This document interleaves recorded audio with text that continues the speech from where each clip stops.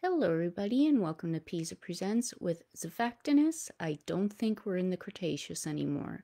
This is going to be a look into some of the aquatic organisms and related ones in the Western Interior Seaway. In terms of what that is, well, let's look into that. But first, a slight warning for my audience. My cat has just walked into the room, and the viewers for the Tully Monster one recently may remember him as being quite vocal. So if anybody hears the yowlings of a cat that appears to be in torment in the background, he is fine, I promise. He just gets very jealous when I do these. So now, when I told a bunch of coworkers that I was going to do one of these are in Kansas this weekend, the the reaction was pretty much the same thing. Like, Kansas? Folks were all just, well, what the heck type of fossils can you get out there? Because sadly, there's a lot of stereotypes about Kansas in terms of the paleontology. And yes, okay. And the cat is now starting up. I am so sorry. So now, yeah, when people think about Kansas, it's the tornadoes or, say, the Wizard of Oz type stuff, or even a few people are like Smallville and Superman. People don't really think of or even realize, sadly, the great and massive fossil diversity that Kansas offers the rest of the world. I mean, you don't think of places like Castle Rock State Park or Chalk Rock Canyon, or even Monument Rocks. People don't even know that a lot of these places exist, which is an incredible shame. So I hope to at least bring awareness of some of these places and some of these organisms to you today. So let's begin our story in the Cretaceous period. So this is about 145 to 65 million years ago. So now you can see here, we're going to start at about 150 million years ago, and then up to 100, and then at 50. So our continents are roughly in the same position that we know and love them for being right now. Now, well, at least they are in terms of, well, general position. What they're beneath at that time is an entirely different matter because, after all, like I said, the Western Interior Seaway, well, that does imply that it's under a bit of water. Well, definitely. So now, Monument Rocks, for example. So let's look into some of these places particularly. So now, this is comprised of the Niobrara Chalk Formation, which is in turn the Smoky Hill Chalk member. That is the big one. That is what is called a Lagerstätte, which in paleontology speak, that is something that is so fossil rich, it's more or less a motherlode of fossils. It is just something that contains so many fossils of such diversity in such exceptional preservation that it is just the be all and end all of exceptional preservation sites. It's very, very amazing to go to and to see. Now, when it was forming, all of this was actually forming amazingly at 1 inch per 700 years, which doesn't really sound like that much, but really, when you think about it over the grand scale of geologic time, that's actually pretty fast because of just you're talking about this sea here and all of these aquatic organisms and everything. So during this time, this whole part of western Kansas was underneath water. And so all of these organisms were building up all of this soft chalk gradually over here in the inside of this seaway. Now, yes, this chalk isn't quite like the chalk that people are used to on a chalkboard, but still, just to give you an idea of if you can picture kind of the chalk that, for those of us that still actually grew up with people using chalk on chalkboards when we went to school, that stuff is very soft. And so that is why this place is such an amazing one when it comes to fossils. This isn't, say, like the Midwest, places like the Badlands and what have you, where people have to very, very carefully remove these fossils from an outer casing of tough, hard rock. They're encased in soft chalk for the most part. It's a very, very soft rock. So these fossils are very, very easy to get out, relatively speaking, compared to other counterparts. And now my cat is just banging on the door. I mean, he can just let himself out. How rude. Okay, I am so sorry, everyone. So, another reason why these fossils are so soft, too, is because a good portion of this chalk, well, if you think about it, a lot of these soft fossils and a lot of these organisms that were in the water, well, organisms doing what they're doing, well, what do? They create waste. So a lot of this chalk also contained a lot of coprolites, which made it even further soft. So not only was this place a site of exceptional preservation, but the rock that it was in was very, very good host for the fossils that it contained. So here is basically, as seen from space, the western interior seaway about 90 million years ago. So you're looking here from roughly the Arctic Ocean to Mexico generally.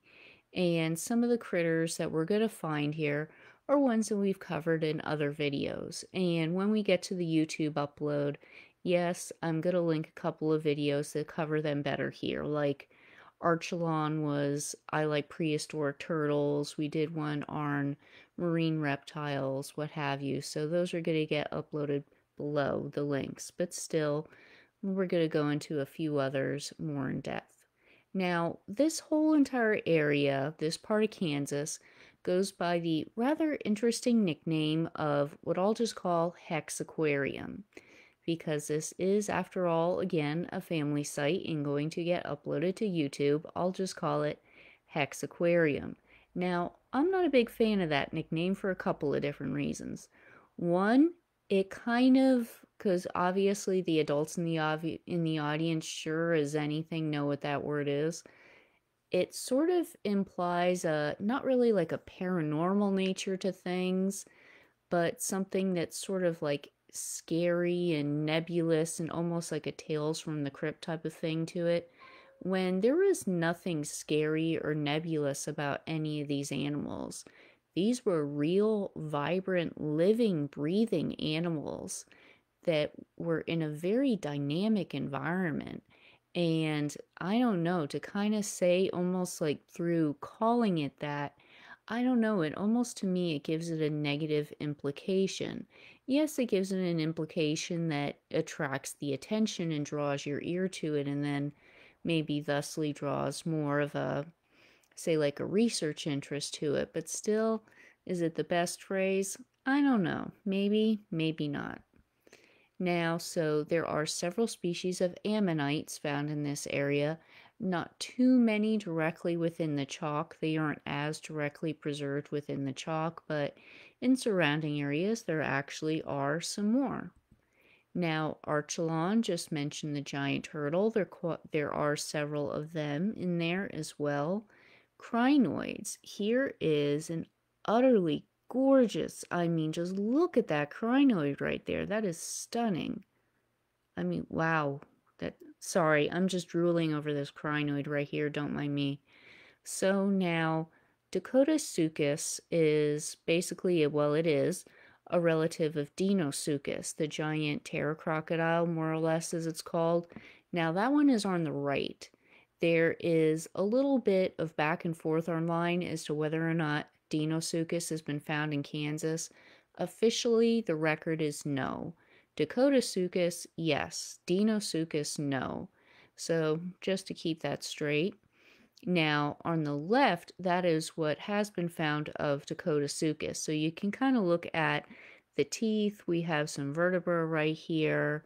You're looking at a couple other bones as well. But just to give you an example of what some of those things would look like assembled and really how big some of these skulls were of some of these early crocodilians and some of their ancestors and relatives. Now, obviously, this is an elasmosaurus. Now, elasmosaurs are members of the order Plesiosauria, so plesiosaurs. Now, plesiosaurs in general are all over the fossils in this region of Kansas. There are many, many different kinds of plesiosaurs. Now, altogether, So, how did this come about? Well, this particular specimen that we're going to be concerned with was discovered in 1867 by one Dr. Turner in Logan County. So, this Dr. Turner found this absolutely wonderful specimen that actually changed paleontology forever. And it's rather a shame because he does not get the proper credit that he should for it. And he wasn't even the person that gave the name to the species. It was that fellow right there. Now, you may not recognize that picture of him. More popularly, well, the photo that is often given of him is that one. That is actually Edward Drinker Cope. So he got this specimen of this Elasmosaurus, as he wound up naming it.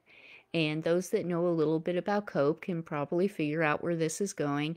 And yes, this is that famous specimen. Now, Cope is often given credit for discovering this specimen. He did not. It was actually Dr. Turner. Now, so here it is, an illustration that Cope did himself.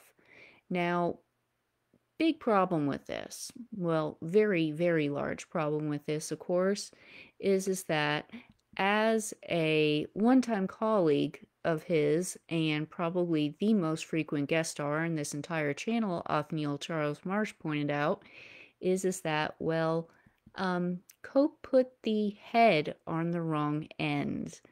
And of course, then famously, the two of them feuded back and forth for years. It caused this giant slog that was called the Bone Wars, and it's actually going to be the subject of our video for New Jersey. And so that was actually a specimen from Kansas that caused that mess. Now, Encotus is an absolutely just, they are so incredibly adorable, these fossils. I just want to pinch them all. Oh my God, they are so cute. They are so freaking cute. I love Encotus. And my cat is staring at me and he is trying to jump on the bed and just, oh crap. Okay, my cat is now next to the computer. All right. Okay. So now there are lots of giant clams that are in this area and also clams and shells of various other sizes as well. You'll see in some sites people try to play it up like, oh, clams the size of a car hood. Not all of them are that big.